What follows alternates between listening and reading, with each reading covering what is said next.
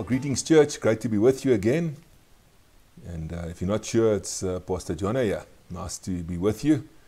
And I've got a 6-part, that's right here, the 6-part series on the armor of God. We're just going to touch very shortly on some of the truths that can be found in the book of Ephesians. Ephesians chapter 6, and we'll be reading today from verses 10 through to 20. However, the other 5 days we'll only just touch on some important verses. So Ephesians chapter 6, verses 10 through to 20. And so if you want to just turn there in your Bible, you want to pause this recording, that's great. But if not, and you've got your Bible, shall we just open up in a word of prayer?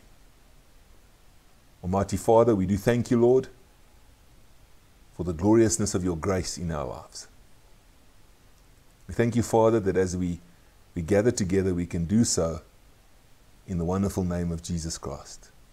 And so now, Lord, as we would break bread together, we welcome you, Holy Spirit, and we do pray that through your might, we might be revealed the truth of our God. In Jesus' name we pray.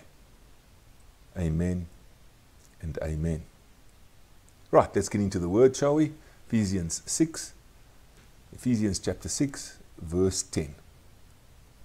And of course, as per usual, I'm reading from the Sanctified Version, the New King James Version. Finally, brethren, be strong in the Lord and in the power of his might. Put on the whole armor of God, that you may be able to stand against the wiles of the devil. For we do not wrestle against flesh and blood, but against principalities, against powers, against the rulers of the darkness of this age, against spiritual hosts of wickedness in the heavenly places. Therefore, take up the whole armor of God, that you may be able to withstand in the evil day, and having done all, to stand. Verse 14, stand therefore, having girded your waist with truth, having put on the breastplate of righteousness, and having shod your feet with the preparation of the gospel of peace. Above all, taking the shield of faith, with which you will be able to quench all the fiery darts of the wicked one. And take the helmet of salvation, and the sword of the Spirit, which is the word of God, praying always with all prayer and supplication in the Spirit, being watchful to this end with all perseverance and supplication for all the saints and for me, that utterance may be given to me, that I may open my mouth boldly to make known the mystery of the gospel, for which I am an ambassador in chains, that in it I may speak boldly as I ought to speak. Thank you, Father, for your word. May you reveal your truth as only you can, Lord. Amen. Right, so today we're going to talk a little bit about the belt of truth and the breastplate of righteousness. Now, God's armor here begins with the belt of truth. And this is the piece of armor which is the centerpiece, that which holds the rest of the armor together. The belt of truth is Jesus.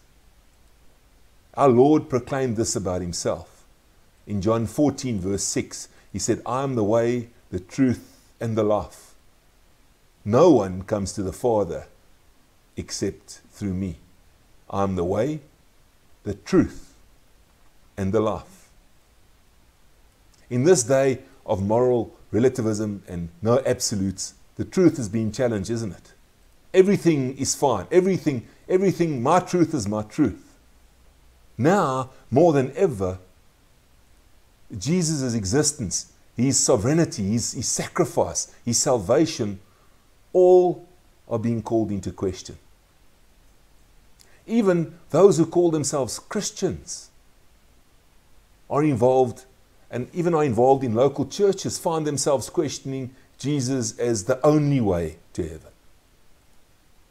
Jesus in John 8 verse 44 called the devil a liar and the father of lies. It's clear as we read God's word that our enemy is out to confuse believers and to lie to them. As Christ followers, we must make Jesus Christ the unequivocal Lord of our life. Putting on God's armor starts by giving our lives to Jesus every day, church. Just this day, before I recorded this message, I had an interesting discussion surrounding someone that we know that is a Christ follower. And sometimes you can read books that can really take you off target. They can be very, very destroying to your Christian walk. Putting on God's armor starts by giving our lives to Jesus. Not just one day, not just a particular day, every day. Worshipping Him. Dying to our own agendas. And, listen to this, our own preconceived ideas and plans. And then calling Him Master. Calling Him Father. Calling Him Holy Spirit. Knowing that He is the one who fits us for the battle. Isn't that just a wonderful piece of challenge? God is our tailor. He fits us for battle. The second piece of armor is the breastplate of righteousness. The Lord God Almighty would have us guard our hearts. You see, church, our hearts are the wellsprings of life, and out of the overflow of our hearts, we speak and we act. You've heard pastors speak of asking Christ into your heart.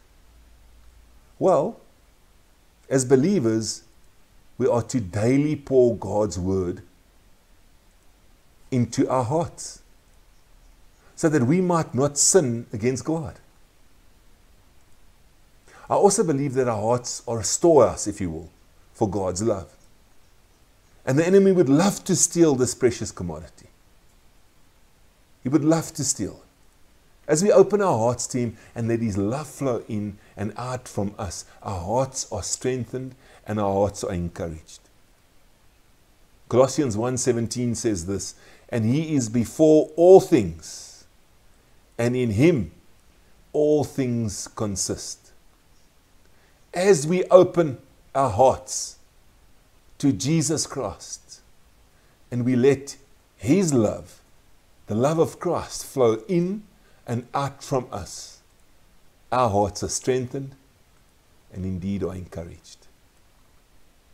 So church, don't you want to put on the breastplate of righteousness today? Don't you want to put on that breastplate of righteousness?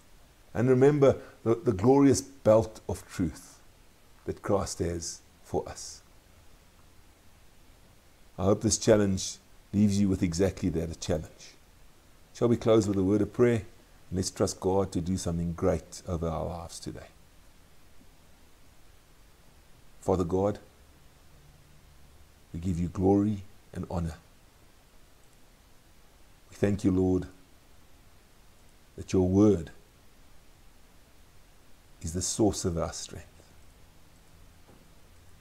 Father, we do pray that we'll be able to put on the armor, that we'll put on the belt of truth, that we'll realize that Jesus is our truth teller. And Father, as we put on your breastplate, Lord, your breastplate of righteousness, may it be found acceptable and pleasing to you, Lord, and may we walk with a guard over our hearts. Indeed, the wellspring of our life. So may you go before us today as your word proclaims. And Lord, above all, may you receive the glory. In Jesus' name, amen and amen. Great. That's number 1 of 6 done. See you tomorrow, church.